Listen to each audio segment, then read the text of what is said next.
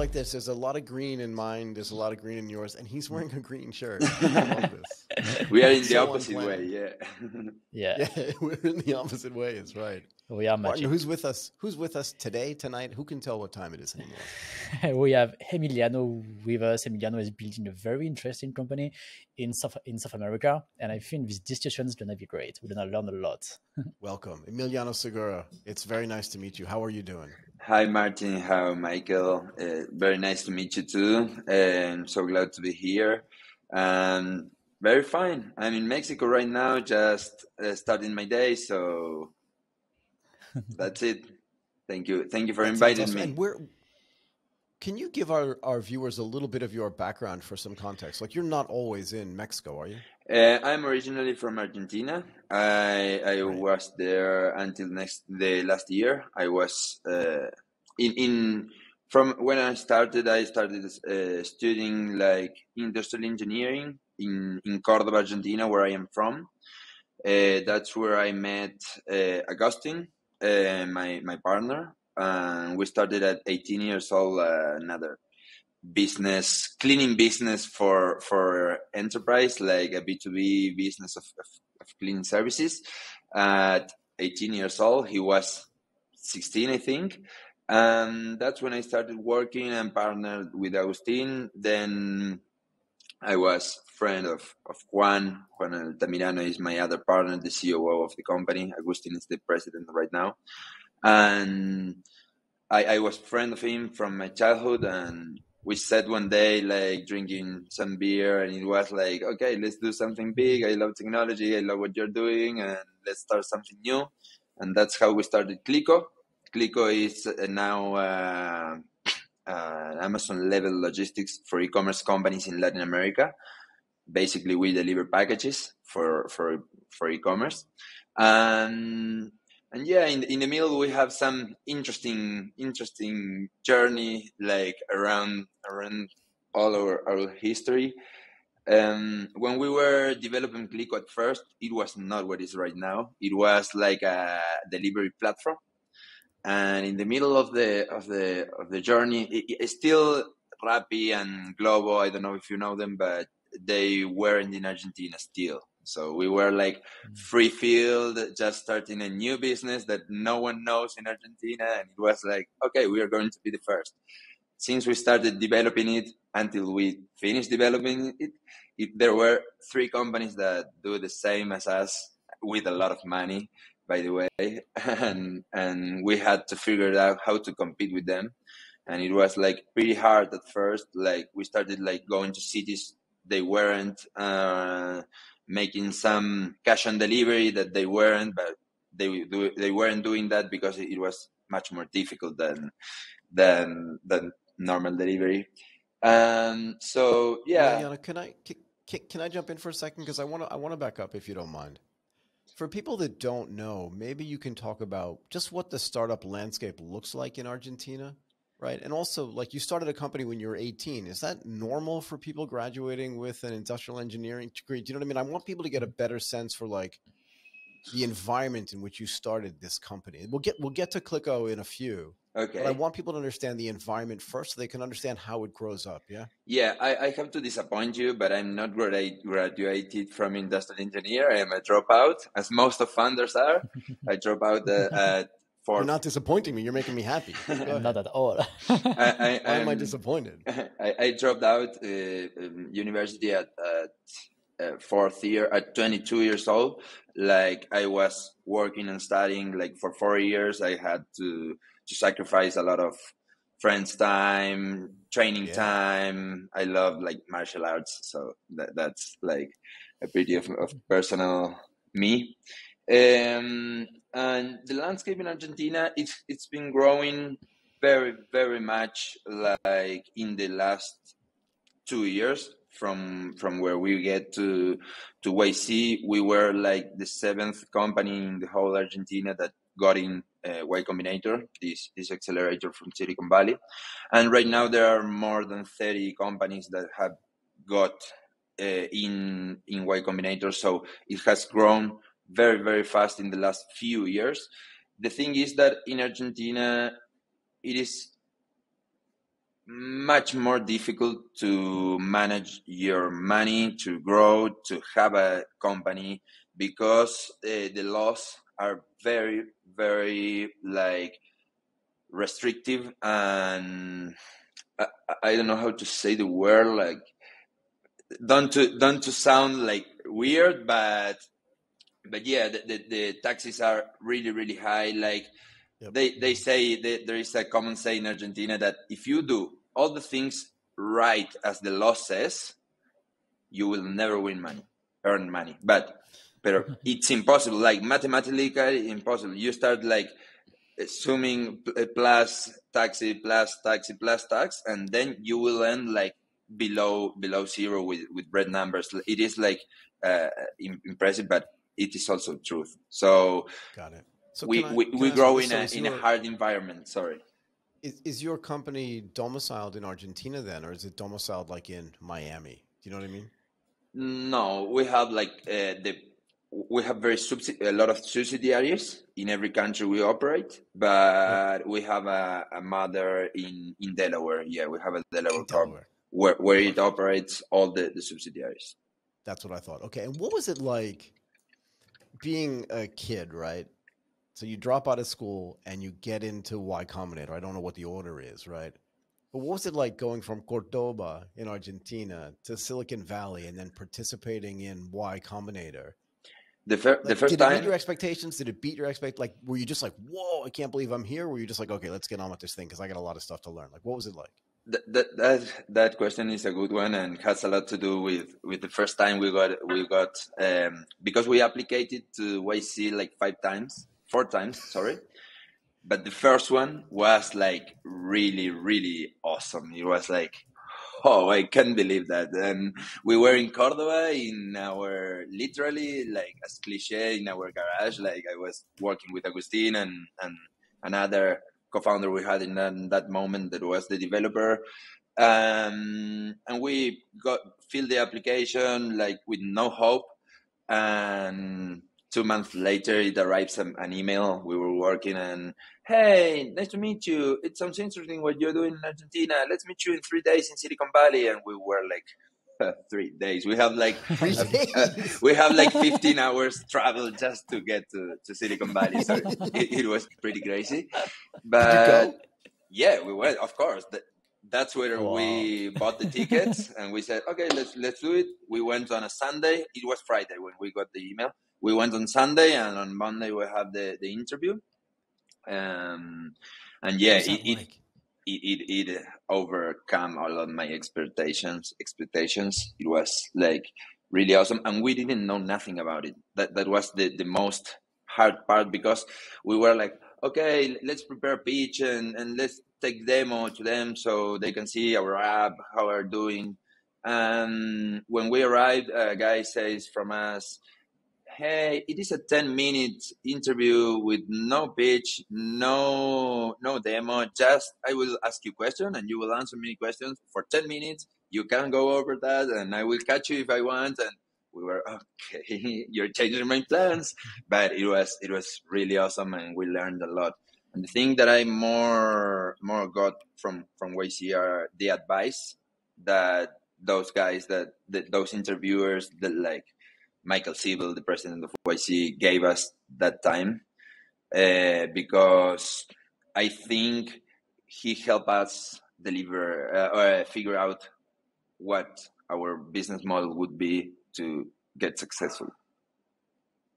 But you said you applied 5 times. Does that mean you went through the program 5 times, or we went 3? 5 times, and then the last time, 3 times. We went 3 because in the middle one we were pivoting and we didn't know very well about what we were doing.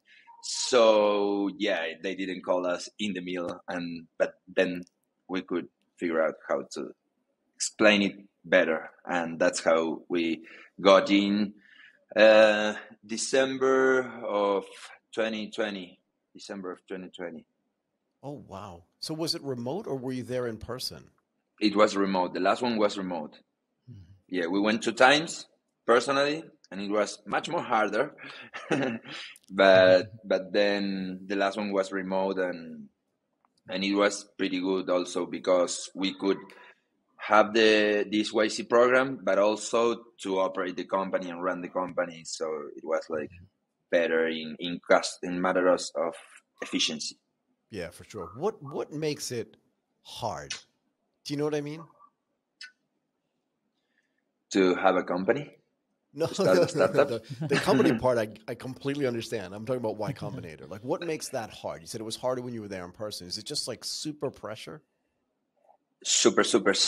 I don't know how many supers I would put in my phrase, but it is super pressure. Like all the founders are in a coaches, like in a room, and all waiting. Like, what should I do? I should take some yoga. I would meditate. I would practice my pitch. But then when you got in, there is no pitch available for you, because they just like, okay, what you do? Okay, what's your company about? And how do you make money? And what's your client? And what do you do with your competition? How would you win your competition? And there are some things that for sure you won't prepare, and they will ask you just that. So it is I think very difficult. But in the end, I think they focus on the founders more than in the business, because as you may know, in 10 minutes, it's not so easy to have a full picture of what you're doing. And impossible, pretty impossible. So it is. I like the idea that they don't make you pitch your business, because to be fair, before you go through a thing like Y Combinator, whatever your business was when you got there is not what it's going to be when you leave. So it's really just like, is Emiliano, is Augustine, are the other partners, are you guys serious about this, or are you just a bunch of clowns? And you're not, and you're super serious, right? So they're like, okay, you're in. Exactly. Yeah, like definitely, like traveling 15 hours for a 10 minutes meeting. I love it. I think that definitely proves that you are ready and you are in for sure. But in our defense, we didn't know it was a 10-minute business. We thought it would be much more like big shit, big show, and other things. So super interesting. I want to go back to clicOH, right? So when you first started, what was the original problem you were trying to solve? Like, were there other 3PLs in Argentina? Did you think it was just going to be an Argentinian business, or did you look at it and just think, whatever we're building now, we want it to be like pan Latin America as well? It's a bunch of stuff in there, but you know what I mean? Like, what was the original idea? Yeah, the original idea, the first one was a food delivery app, like literally like Deliveroo, like Food Panda and those ones. But as we migrate, I want to tell you a little story in the middle, because when we were doing this delivery app, the bags, the thermal bags that all the riders have in their bag. And we were trying to figure out how to buy some bags for clicOH in Argentina, and there were two options: buy from China, like 7,000 bags at $30,000, and we're literally in a garage, so we wouldn't do that option. And the other option was a provider from Argentina that has like very bad quality and very high prices. But my COO, Juan, my partner, said to me, like, we can build this stuff. We can create a bag. We can build our own bags. So that's what we do. We build like 30 bags for us. That was more than enough. And the bags went so well that we started selling bags to the other delivery apps in Argentina. So we started selling to Rappi, Pedidos Ya, Globo, Uber Eats. To all of them, we were the first providers of bags. So we earned money with that business, and we spent it in clicOH. And that was how we financiate ourselves, plus some money that my father gave us. But it is a pretty awesome story. And definitely, then what happened after that? After that, we started exporting bags to Uruguay, to these apps. So the company of building bags grow a lot, manufacturing bags grow a lot. But when we got in YC with clicOH, we stopped. Like we sell this company, the half of the company, to some new partners that manage and run it. so we can focus on clicOH. And yeah, and about your question, in the middle of that, when we were like just pivoting from the food delivery app and we had this bag manufacturer, we started to not only selling the bags to these delivery apps, but also delivering the bags, like shipping the bags to the couriers, to the riders. So that's how we started like creating our first MVP model that was like pickup points. So we dropped the bags in pickup points, and the rider came when he was working all day. So he came, he picked up the bag, and he put it and keep working. And with that model, one of these delivery apps could like close all their offices and physical points they had that were a travel, because all the riders went to argue, to ask for more money or whatever. So it was like a really problem for this delivery app, and they could close all of them just because we delivered the bags to the riders, and we had no responsibility with the delivery app, so riders couldn't make us problem. But and yeah, that was how we started like doing shipping, the first MVP. And was that purposeful? At that point, had you already decided that clicOH was going to be a logistics business, or did you think like, oh, now we learned something, and I think this is the thing we should focus on? Do you know what I mean? Yeah, not at all. We didn't like, when we started clicOH, we didn't say, okay, it will be a logistic company. No. It was like all our journey, we were taking opportunities, and the doors that opened, we went through the ones that we saw that were going to grow. So yeah, no, we started like with these bags, and then we say, okay, we can integrate with this delivery app eCommerce, because they sell the bags to the riders. Right. So when we integrate, we add another like part of the platform, and then hey, there has been a lot of bags right now. We are delivering a lot, so we need someone to help us with the shipping. So we integrated to a shipping company in Argentina, and that's how we started like creating the model that we have right now. And what is that model right now? Right now, basically, we provide an end-to-end solution for e-commerce sellers.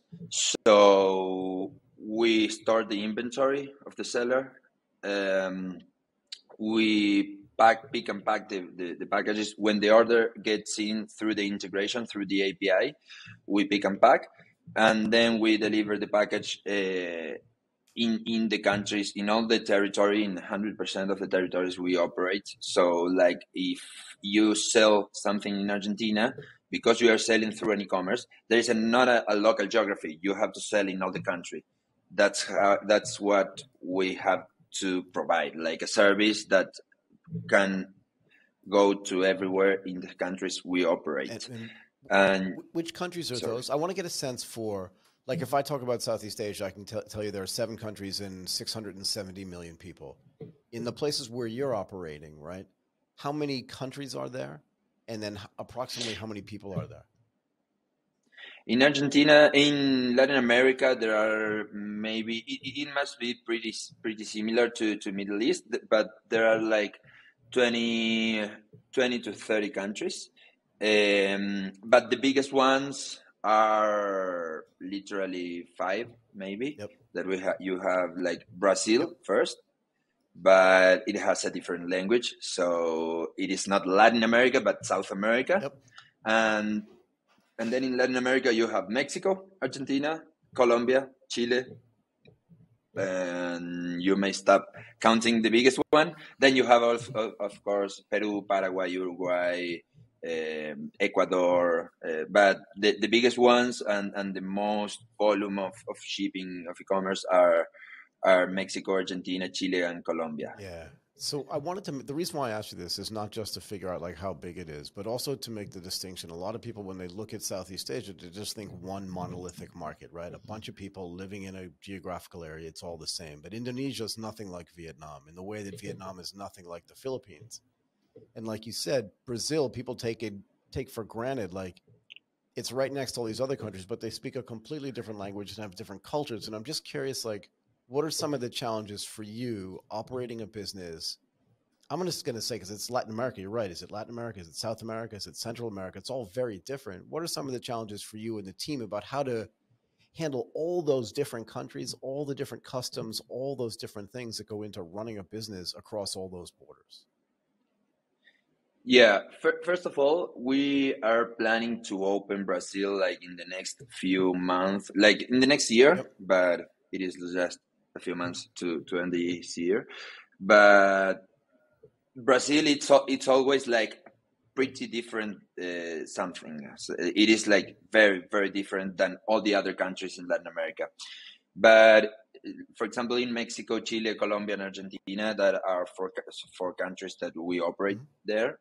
There are little things about tropicalization of like someone's in Mexico you say hey way, and in Argentina you say ¿Qué onda chabón? And they're like different like dialects, but the language is pretty the same, and the cultures are pretty the same. Okay. And the geographic of the cities are also pretty the same. Like in all the countries in Latin America, you have a very, very big city that is the capital of the country, that has at least the 70% of the volume. So if you can focus in this big city in each country, you just own the 70% of the volume that is shipped. So it is, we figured out how to start in these capital cities, and then how to expand. And we started in Argentina, then Chile, then Mexico, and now we open in Colombia.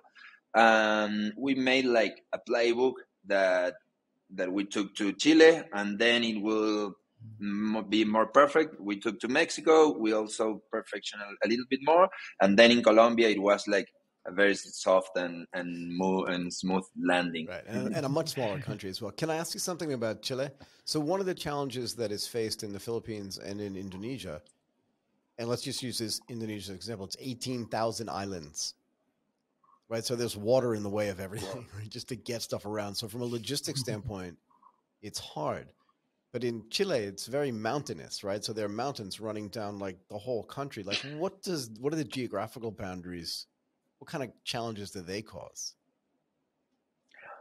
More than the mountains, the hard part about Chile, it is that they are like a pretty skinny line, like really, really, really skinny, but it is very long. So if you want to go from Santiago to the north, you may have like 5,000 kilometers or 4,000 kilometers to the northeast point of Chile.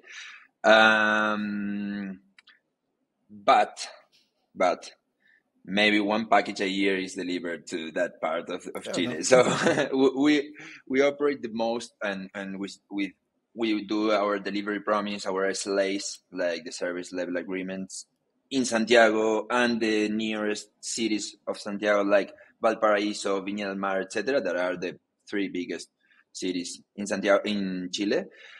And then the other ones, what we do is like not to promise a very short SLA, but to say, okay, it will arrive in the next 2 weeks. Please be patient. I will be noticing you every change of state of this package, but you can't ask for a 2-day delivery or a next day delivery because you are in the middle of nowhere. So that's how we manage it, at least now. For now. Can I ask you another thing though? What is the state of e-commerce in the places where you operate? And you can do country by country, you can do the whole region. I'm really curious about this. You know, one of the things that Martin and I talk about a lot is, you know, is the end of innovation in e-commerce just a big marketplace? Or is it individual sellers? Or is it some kind of combination of both of those things? Like, what does it look like to you and to clicOH in the region where you operate? What does e-commerce look like? And what do you think it should look like, I guess, is a better question. Yeah, it is a really good question. And I would say that I don't have the exact answer, but I have my point of view. Because it is like a very difficult time to say what will happen in the next 2 years with e-commerce, if it will e-commerce survive or marketplace or both. but it is a really good question. In Latin America, the first fact that I would want to say is that Latin America is the most fast growing e-commerce like penetration from the whole retail in the world. So Latin America is the fastest growing region in the world in matters of penetration, e-commerce penetration in the retail. But there are two very big marketplaces that are called Amazon. In Mexico, for example, Amazon operates in Mexico, but they don't operate in Chile and in Argentina. But there is another one that is a Latin American company that is called Mercado Libre. That is the biggest company in Latin America, and they are like cousins with Amazon. They are pretty the same. They do logistics, they do payments, and they do marketplace. And they have almost 50% of the packages that are shipped in all Latin America are from Mercado Libre. About 7 to 10% is Amazon, because they don't operate in all the region. They just operate in Mexico and some more countries, but Mercado Libre is in all the region, cooperates the region.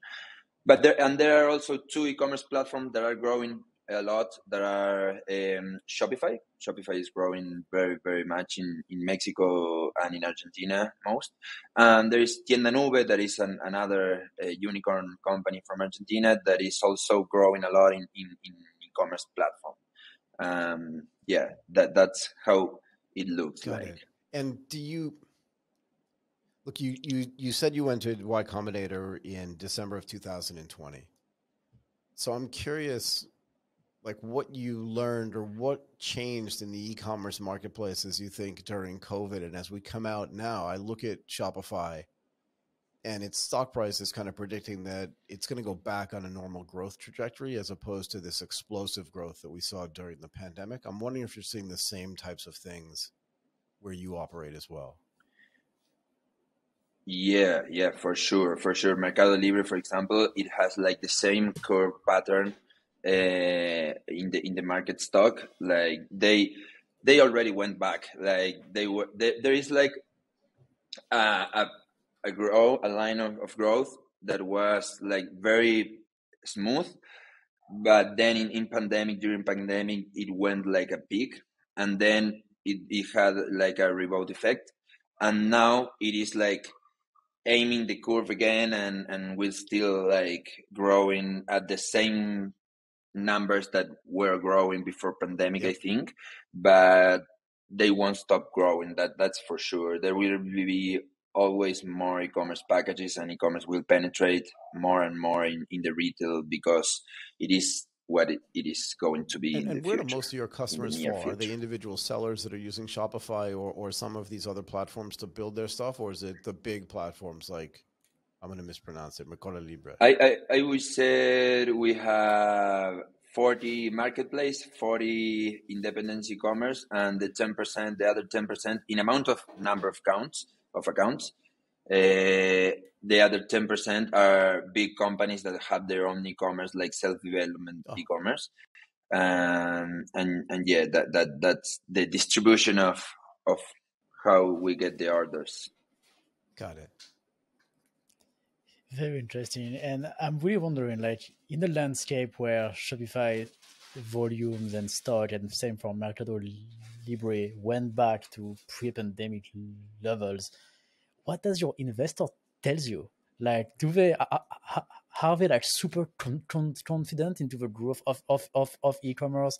Are they like feeling super good about that, or are they scared about the landscape? Like, I'm really wondering, like, what kind of discussion do they have with you about the e-commerce landscape? Yeah, I think this happened at the same time that all the stock crisis came. So it is like, it was not the first thing to worry about the drop from Mercado Libre, because all the companies of our investors and all the investors in the world were dropping down. So what happened most here in Latin America, not just like, hey, you lied to me. Your clients are dropping and your volume is dropping. No, it happened like they say, hey, stop bullshitting it. You start building a real company with solid growth, but not hyper growth, but at least growth with good margins. Like that's what they say to us. And YC, for example, Michael Siebel, the president of YC, sent like a message. I don't know if you got it in Thailand, but it was like a global message that he says, guys, prepare for this crisis. For 2 or 3 years, you will not raising money. You prepare your company for not raising anymore in life. So you make a good business. You try to win money, to earn money. You need to have green numbers, to good margins, and you don't expect tech to grow like really fast, because if you do that, it is like a math that if you need to grow fast, as fast as you want to grow, you will burn money. So if you want a clean business with efficient business with good numbers, you need to select the clients that you want, that are the best ones for you. Don't pick everything that is in market, because some things are not fit for you. So that's mainly the change of strategy that happened here in Latin America, and I think in all the world it happened pretty the same. Yeah, I feel like that announcement was really late from YC. I mean, and like the idea that you should build. Yeah. Because the idea that you should build a company that just burns money until you somehow succeed feels anathema to me. Martin's idea is always start something with a customer, like try to get revenue right away. Yeah, always. Exactly. I don't understand this idea. You first have the customer. Yeah, but get a paying customer, basically, right? Like get a paying customers who's really buying what you are building, and then keeps paying for it. And that's always my starting point with everything I want to do. I'm like, okay, who's gonna pay for it? And even if it's not super ready yet, like let's get someone to pay for it, and then we have to build it, right? Yeah. This is really funny that we talk about that, because I heard about this idea about like building a profitable company for the first time, I think like 2 years ago, in an investment, like a big conference. It was in Dubai, and there was like a big VC, very famous, all of that. And he says something like that. He says that now you have to build a company that's make money, that is profitable. And I was like, what? Is this something new? This is really a new idea. A profitable company? Like this, I was wondering to myself, is there another way to build a company? So I was really, really shocked, basically, 2 years ago when I heard that, and I think that's very interesting. That especially into e-commerce, that's the direction that company are like doing right now.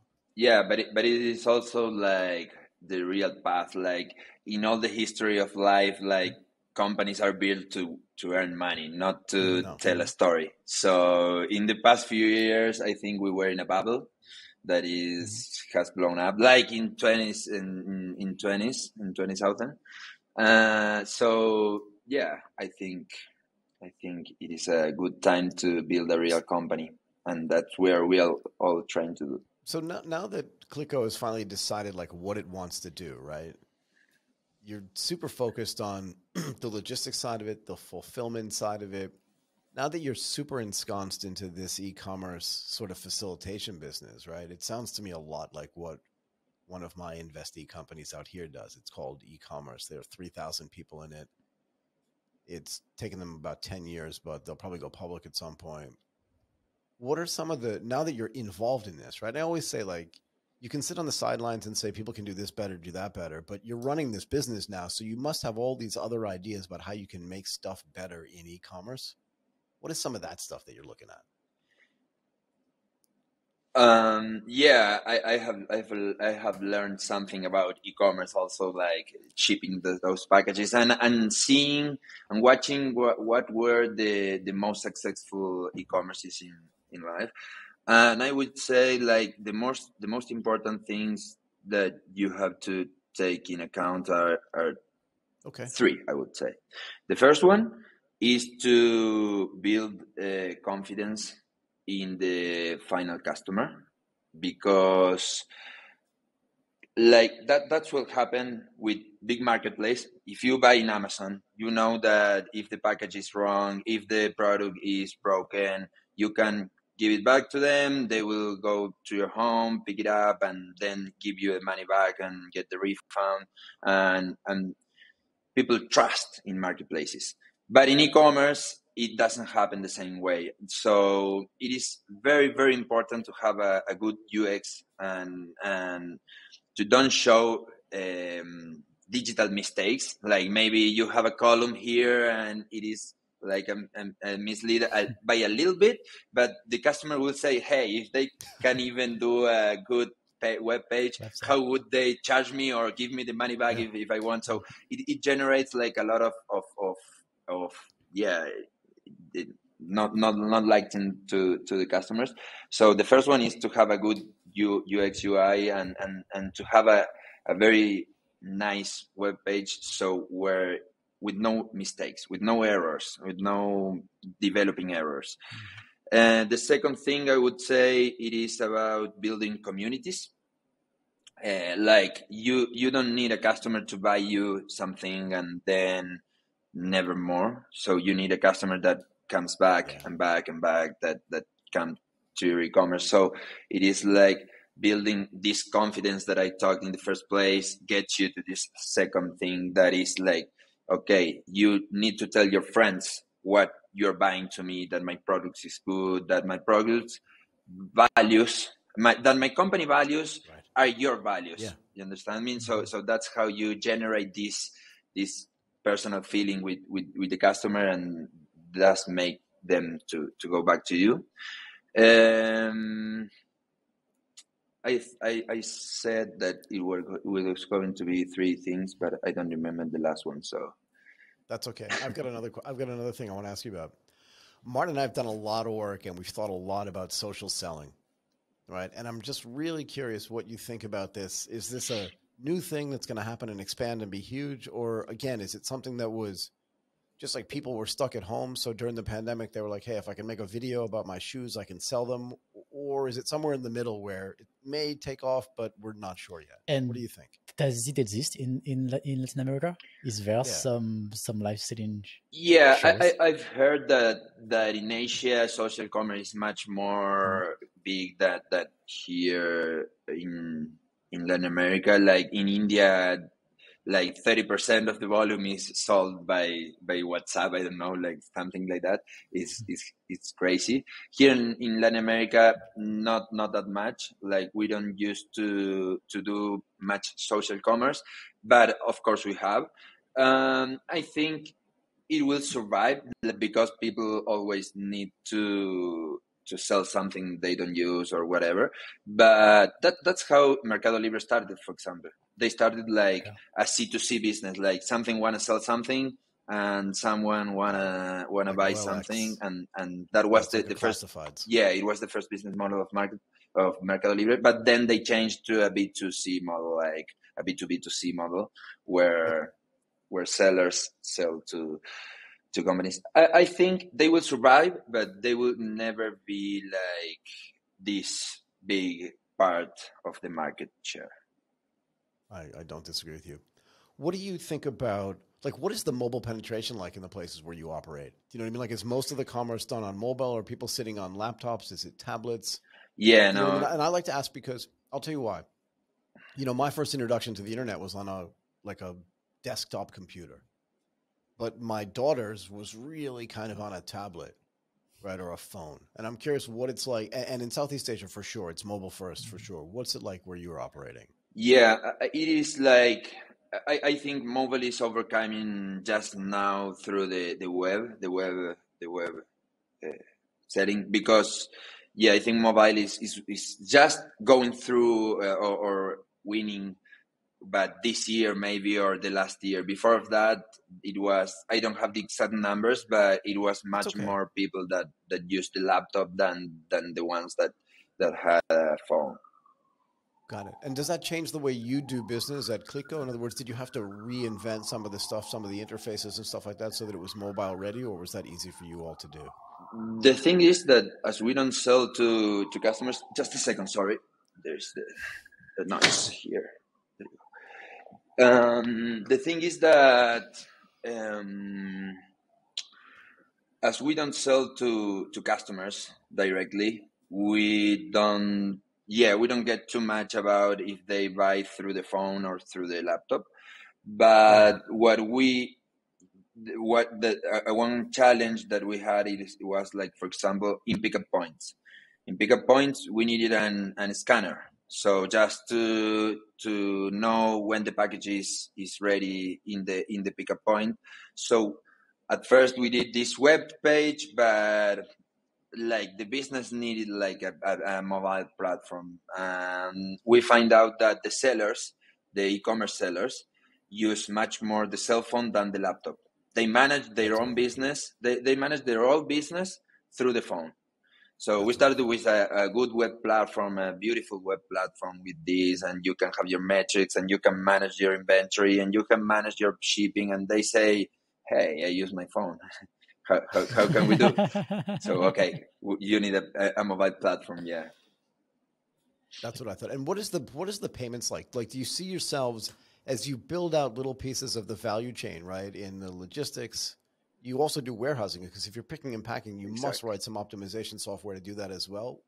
And we'll get to robots in a second, because we had a great conversation about that too. But do you see yourself taking other little pieces of the value chain? Like, should you have your own payments? Should you have your own settlement stuff? Well, I will start with the thing that e-commerce, it is built in three. It can be split in three parts. It needs three parts. Like the first one is the selling, the web page, the platform where you sell to the customer. The second one is the checkout, the payment method, the payment platform, that it needs to be as good as the marketplace, because if you don't have this like really good, well designed, people won't trust you. And the third part is logistics. So you have the selling, the payment, and the logistics and the shipping. And by now we don't want to misfocus ourselves, so we are focusing just on logistics, just on shipping, because it is not the most important part, but as important as selling this product and paying this product. So we have like a really, really awesome challenge here. And then we may plan to something like, what we want is to create an ecosystem for the seller, where they can like just sell things. They sell the product and we take care of all the rest. We are planning to have like loans for credit for sellers. We have like some things in our future, but we are still focused on logistics, pure logistics. Okay, but that makes sense. And that's why I wanted to ask you that, right? It's like you can start with this, dominate in this, but at some point your sellers are going to say, if I had a little bit more working capital, that would be neat. And you're already with them, because this gets back to the other thing that I wanted to bring up.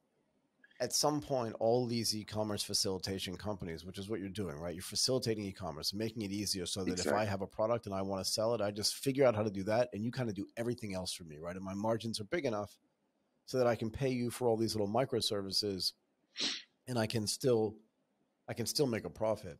But at some level, you are gathering or sharing all this data. Martin and I ask about this all the time.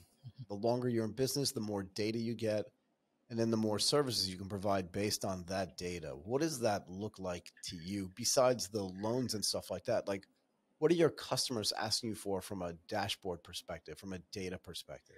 Yeah, and that's where you touch like a really good point. We don't think that data will be used for a dashboard for the seller. It may be like a nice to have thing for them, but the most important thing, what we want to do with this data that we are like building and saving, it is to store close to the demand, so we can improve our SLAs. You know, if you know where people buys more cosmetics, for example, you can store cosmetic customers in this region that sells like much more cosmetics than the other ones, and you can store the inventory very close to the demand, and we can improve.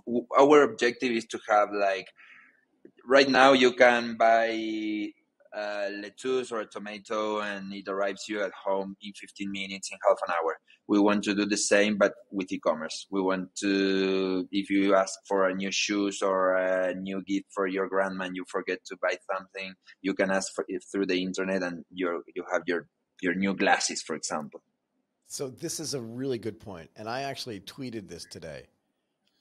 Are there enough people that need enough things in 15 minutes that it's worth it for you to build that 15-minute delivery thing? Do you know what I mean? Like there's sometimes, and Martin and I talk about this too, we're at a venue, we're like, oh, shucks. I mean, we never forget cables, but let's say we did forget like an XLR cable. We do, like, Michael. oh my God, we need one. We don't have time to go buy one. If I could have it in 15 minutes, it would be perfect. But maybe it happens once. I'm just curious because you do this every day. Is there a big enough need? Because, you know, a company in, I think it was in India just went bankrupt, or a company in Sri Lanka or wherever, Bangladesh just went bankrupt because they were like 15 minutes is what everybody needs. But based on what you see, what do you think? Do people really need this at scale? If there is a good phrase from Henry Ford that said, if I would ask people... I know if I asked all my customers what they wanted, they would have all said faster horses. I got it. Exactly. But I'm still That's asking the you, first like, one. what you think. I think that it will never be like, you will never have all the things that you buy through the internet in this type of SLA, because the thing is that you need like a lot of units and little SKUs, because you need to have like a few products, a lot of volume of those products distributed in all the dark stores or warehouses or micro fulfillment centers. But we think it can be possible for some products, like maybe most of them. As I say, we are working with Ray-Ban, for example, and Ray-Ban has like maybe 10 SKUs that they sell the more, and then they have like these rare models. But those 10 SKUs we can distribute it in half an hour maybe, or in an hour. And I think, as Henry Ford said, they don't need it right now, but when you get used to that, you just can't go back to. So when you get used to your mobile phone, you can go back to the laptop or to the desktop. Do you have your own warehouses? Do you have like branded clicOH warehouses? Is that a business you want to be in, or are you just going into other people's warehouses and managing it for them? Because you're picking and packing as well, yeah. Yeah, we have both.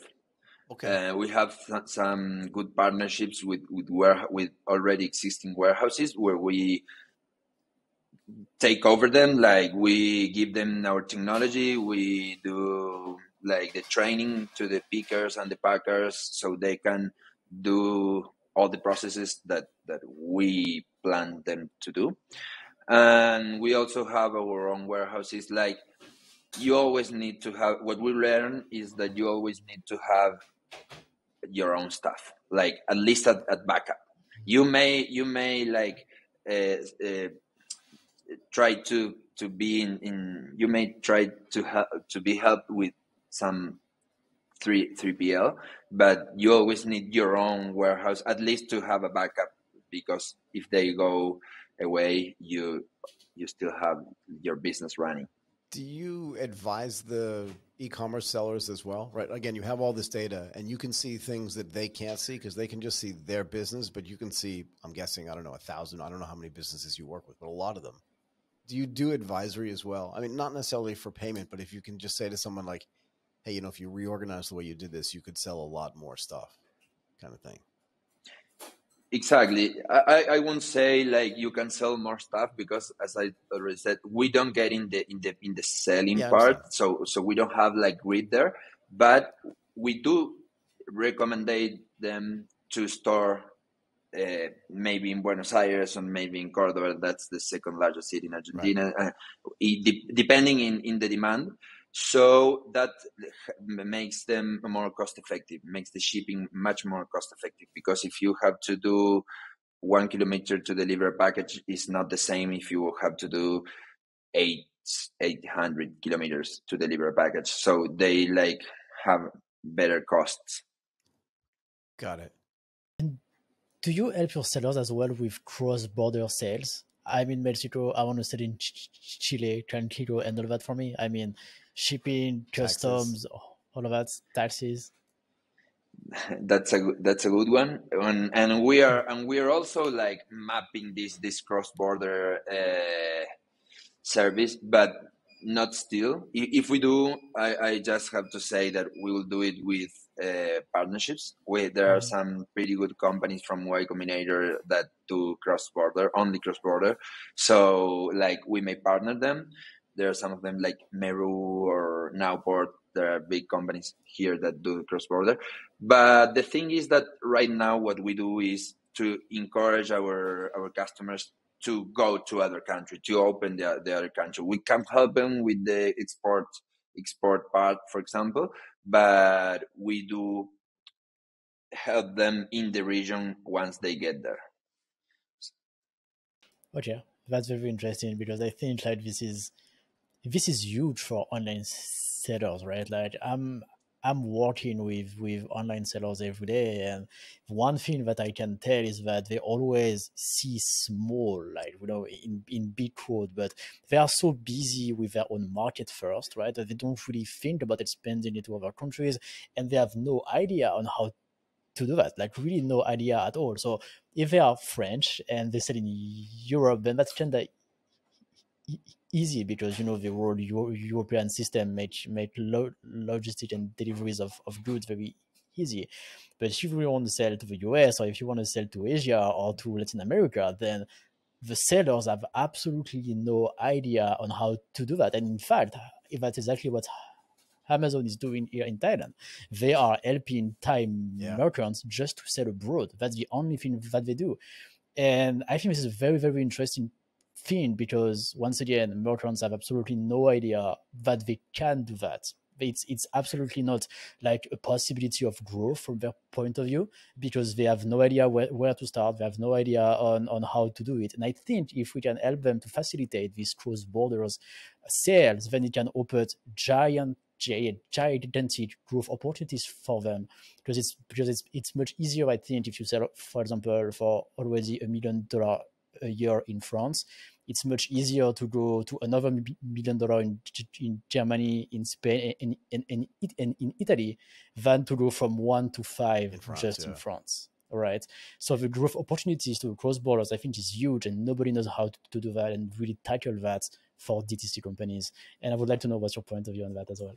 Yeah, no, but I'm the same as you. But I think that what we do is we advise them. Like we had some customers that were running their business only in Argentina, and we said, hey, you need to come to Mexico. What do you need? You need logistics. We have logistics. You need payments. We have a friend that do a payments plan. So we help them to start their business in other countries with the most important clients. We advise them and help them to build their own platform in the other country, because you also can't use the same platform that you use in Argentina. You can use the same platform in Mexico. You need to build another platform in Mexico with different prices, with different coins. So, but yeah, it is a really, really huge market. In Latin America, the regulations are not that easy. That's why it gets pretty difficult to transport a package from Argentina to Mexico, for example. In Argentina, if you want to import something, it is 160% of taxes. It is and it is pretty unbearable, but yeah, it is for sure a big opportunity to e-commerce to expand their business. Yeah, for sure. We just need to figure out how to do it well and with good cost and margins. But at least everybody speaks the same language, which makes it very, very easy.